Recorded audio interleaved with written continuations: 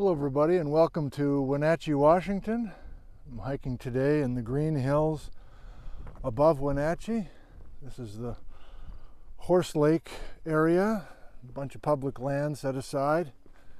Very grateful to those that were able to acquire this land and make it public. There's no shortage of geology here to discuss, but I think we're going to be focused on the Ice Age floods today.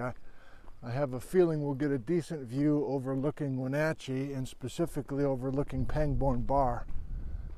But this is just the walk out. I've never been here on this trail before. I'm kind of enjoying it. And there's a little bit of color here for you to enjoy as well. Some arrowleaf balsam root hanging on and some lupin, but most of the color has passed at this point here in late May. We're about to turn into June. I continue thinking about the Ice Age floods. I don't think this is going to last forever. I think I'm going to eventually mentally go back in time to Bedrock and the North Cascades and Baja, BC and all that sort of thing. But for now, I'm kind of in that zone with my discussions with Jerome Lessman and Sky Cooley and others. And I think I'll go ahead and announce it right now. If you're interested, I will be teaching Geology 351 next spring. And it will be a mixture of classroom live streams and field trips with the students. But I think I'm pretty sure I'm going to talk about Ice Age floods. We're going to really carefully read a bunch of papers and do some field work as well. So I'm just kind of sampling a little bit now to know what I can get myself into this coming spring of 2023.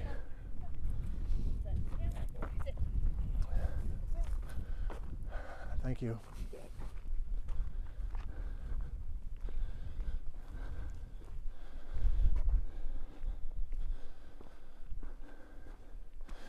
So we're looking east right now, walking towards the Columbia River Valley. So north is to your left, of course, and north is where Ice Age floodwater is coming down the Columbia River Valley. Everybody agrees on that. Between Chelan and Wenatchee, between Chelan and Wenatchee, we have significant amount of water during the Ice Age coming down the Columbia Valley. Okay, so we can all agree on that. The evidence for that are high ice rafted erratics that are high up in these hillsides, flood deposits down low, ample evidence, multiple kinds of evidence talking about, hey man, it's nice in here, look at these flowers. This is a great slope that has not gotten beaten by the sun yet.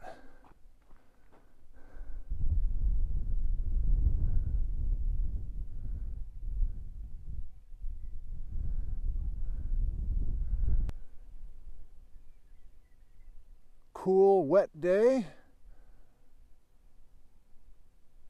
but some pleasant flowers to enjoy here in the Horse Lake area above Wenatchee. I'll put the GPS location and the link below on how to find this spot, where to park, and how to amble your way out here. It's kind of the end of the flower season here. You can see across the way. Come on, Gizmo. You know, you get a south-facing slope and it's cooked pretty brown by now. But here on a north-facing slope, delightful.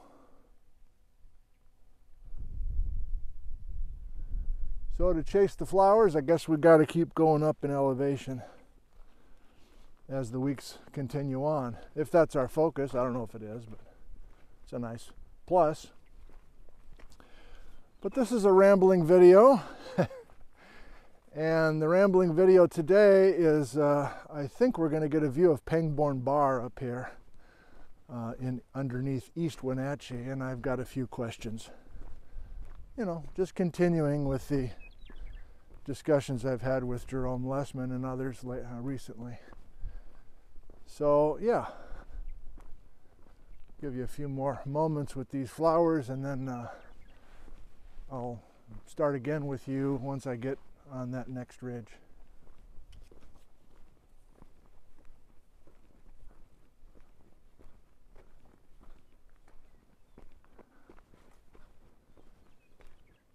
Meadowlark, nice.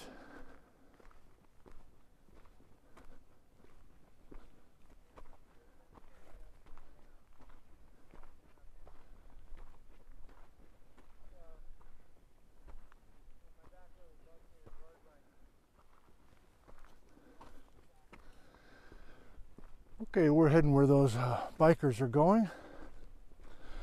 So, before we get our view, which I think will be up there, let's run down the conventional story. Ice Age floods, Wenatchee. Ready, go. There was an Okanagan lobe, an Okanagan ice sheet to the north of here. That sheet was holding back glacial Lake Columbia, which flooded the Columbia River Valley to the east of Grand Coulee Dam today. Best we can say, 14,000 years ago, there was a catastrophic failure of that ice dam. Not the famous ice dam in Idaho holding back glacial Lake Missoula. We're talking about a different ice dam with a different glacial lake. Got it?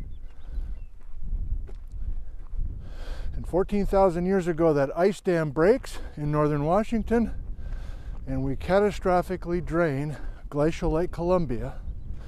And where does that water drain? It comes down the Columbia River Valley.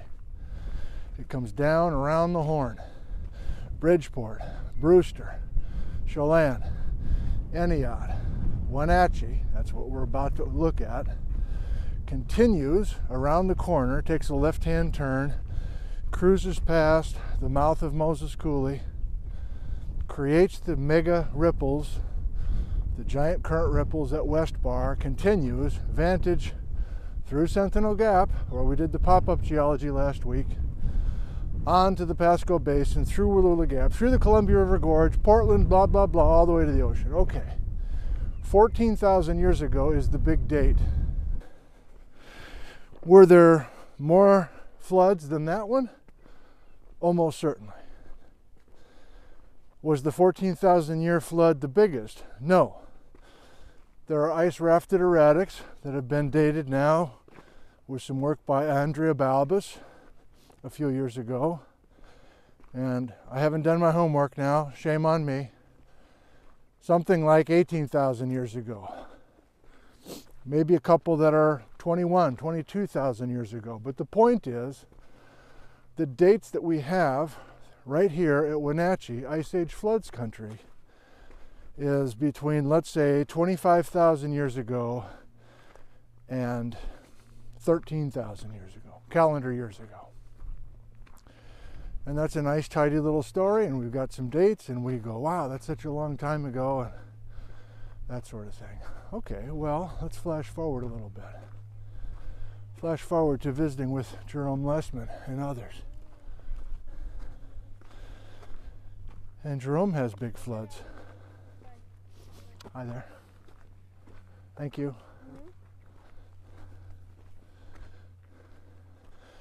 And so far, Jerome doesn't have any dates that I know of with Ice Age flood water coming down the Okanagan Valley, which is due north of here. But he's got these amazing landforms, and he's not the first to look at them. You know, there's been a century worth of work done on them, but no dates. And yes, you've heard my underhanded comments, I suppose, in the last 2 weeks. If you talk to American Ice Age floods geologists, nobody's talking about Ice Age floods coming down the Okanagan Valley. And if they are willing to admit that there was some water coming down the Okanagan, it was a minor story and not that big a deal. Well, here's where I come in. And you're like, what do you mean here's where you come in? You don't know anything about this. And you're right, I don't. I'm just a teacher. But I like to learn a variety of things. Oh yeah, we're going to get a nice view here. A surprise to me from talking to Jerome is that he sees the elevation of the top of Pangborn Bar matching pretty nicely with the elevation of those other high flats further to the north. And Jerome continues. You know it's preliminary, right? You know it's just thinking out loud and sharing his early thoughts.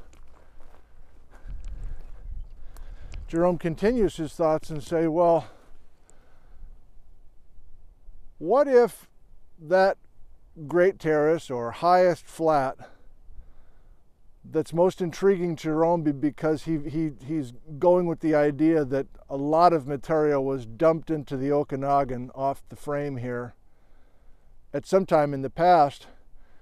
Jerome says, is it possible that great terrace, high flat, up by Omak and Tonasket, continued at one time all the way down to here to Pangborn?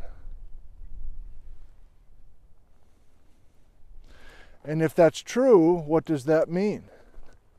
And if that great terrace is diachronous, a term that I learned last time during that follow-up with Jerome, if it's diachronous, I guess that means that we're not dumping everything on a Tuesday, but during one major advance and retreat, you're laying down a lot of gravels as the ice advances and then while the ice is retreating as well. Not as quite as catastrophic or dramatic, but still tied to one moment in time. I guess I won't continue to lose elevation here.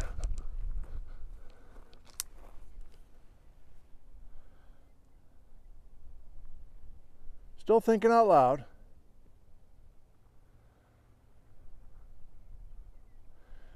I think the conventional story from Richard Waite's work is that we have Pangborn Bar on the inside of this curve, and that's why this Pangborn Bar is there. It's where the water is slower on the inside as the high velocity floodwater comes around the corner. And that makes some sense. But if you think differently about this pile of marbles, instead of just being an inside of a bend deposit, I think what Jerome is saying is, was it really just deposited on the inside? Or was this valley wall to valley wall totally filled at the Pangborn Bar level?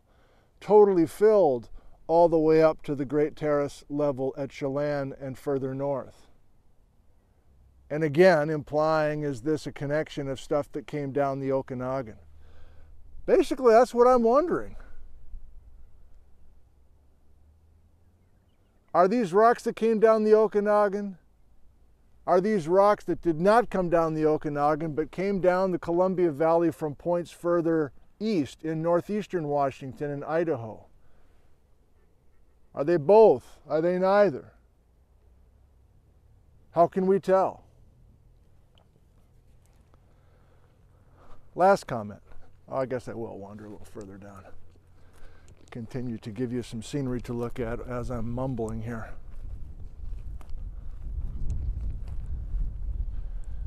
Still preliminary work from Jerome. But is it possible that water coming down the Okanagan is very early in the Ice Age Floods story and very late in the Ice Age Flood story? And here's what I mean. Conventionally, you know, most of the, if you know about the Ice Age floods, the Missoula floods, that sort of story, what's the time frame for the story? Yeah, it's like, you know, 20,000 years ago until 14,000 years ago, or 18,000 years ago until 13,000 years. Depends on which website you've gone to, depends on which scientific paper you've gone to. But that's the chronology that's worked out to this point as carefully as possible. But I think some of you know that there is emerging evidence, and that's what Skye Cooley and others are working on, or continuing to work on. Are there significantly older Ice Age floods? Floods that came across eastern Washington 1 million years ago, or even older? And what evidence is there for that? Well, that's a whole set of programs, I guess, coming next spring, But the thought here is that if we have incredibly high drama tunnel valleys with massive amounts of water under the ice, is it possible 1 million years ago we dumped most of these rocks in? And you're like, ho, ho, ho, ho, ho, no, no, no, no, no, no. I've read the work on Pangborn Bar, and everything was deposited 18,000 years ago. And where do those dates come from? They come from isolated ice rafted erratics that are up here and high, found by Bill Long and others. And Andrea Balbus and John Stone and Joel Gombiner have some exposure dates now, giving us a rough date of 18,000 years ago in that vicinity. Well, I'm wondering out loud, is that just dressing? Are the 18,000 year flood deposits just the surface? Just the decoration on the top? And is the major story of bringing in most of these rocks of the Pangborn flood bar far older and down the Okanagan as opposed to northeast Washington, etc.? How would you go about trying to tease out that information? Finally, the giant current ripples that Jerome and Sky Cooley have been working with, you know, up on, what was it called? Can't think of the name of the flat right now, right above Omak. Pausing, I should be able to come over. Is it possible those current ripples are very late in the game? Younger than 14,000 years ago, which is the date that we have for the last flood. Is it possible those giant current ripples up near Omak is water coming down the Okanagan that's younger than 14,000 years ago? That'd be fun to tie down. So you can see that it's one thing just to ask out loud, hey, I wonder if there was Ice Age floods that came down the Okanagan. Okay, that's one step. The next step is, what evidence do you have in the Okanagan Valley that there was a fair amount of water coming down the Okanagan? Okay, fine. And now we're to the last question in my mind, which is interesting, which is the timing of this. And again, is it possible that the Okanagan has the highest drama recorded in those terraces, but are those deposits brought in a million years ago? I don't know how radical it is to ask that out loud. I don't know who might have an interest in that question. But to me, I'm seeing Okanagan geology here at Wenatchee, something that I did not see before. And am I sure of it? No, I'm not sure of it. But the potential is there, and that's the fun. To continue to discuss these ideas, and for you and I just to have a front row seat as these geologists continue to work on these questions. Thank you. I love you and goodbye.